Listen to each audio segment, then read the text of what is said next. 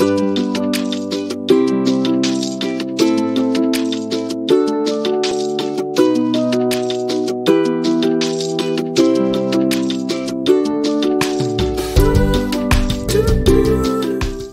is Claire and her student Anne. Claire teaches second grade. She loves her students, but sometimes it's a challenge keeping them on task.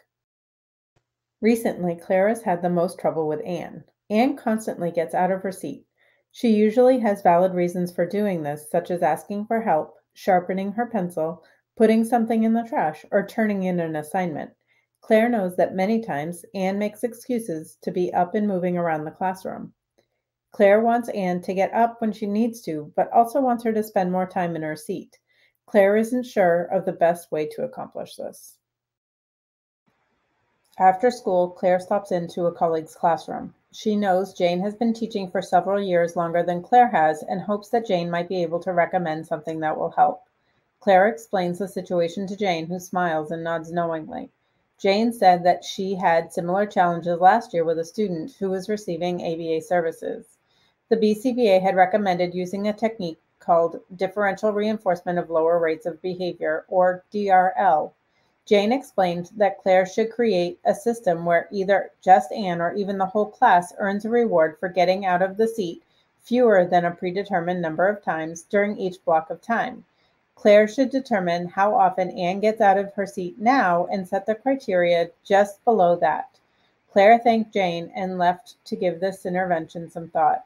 Claire decided to stop at the dollar store on her way home to buy some supplies for a classroom store. She figured Anne wasn't the only one who could benefit from this intervention. Claire knew that Anne got out of her seat at least 8 times during each 45-minute block of academic instruction time. Claire decided to set the first criterion at 7. Anne would earn a token if she got out of her seat 7 or fewer times during each block of instruction. When she earned 4 tokens, Anne could choose a prize from the classroom store. Claire was optimistic when she arrived at school the next morning. She explained the intervention as a sort of game the whole class would play. The students all seemed excited to participate and eagerly checked out her purchases from the dollar store. Claire was always amazed at how excited her students got over simple treasures.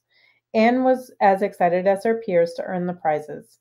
This worked against her at the beginning of the day because she kept getting up to look at the classroom store.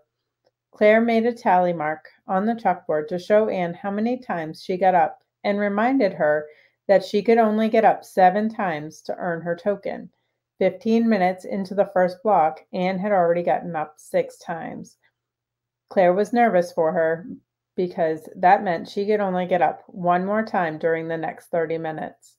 She watched Anne carefully and was surprised to see the effort she put into staying in her seat. In the end, Anne managed to get up only 7 times during that first block. Claire happily gave Anne her token and reminded her that she only needed 3 more tokens to choose her prize. Anne earned her prize by the end of the day. Some days were better than others, but Claire was gradually able to change the criterion so Anne got out of her seat no more than 4 times during a 45-minute block. Claire thought this was reasonable and would keep it here going forward.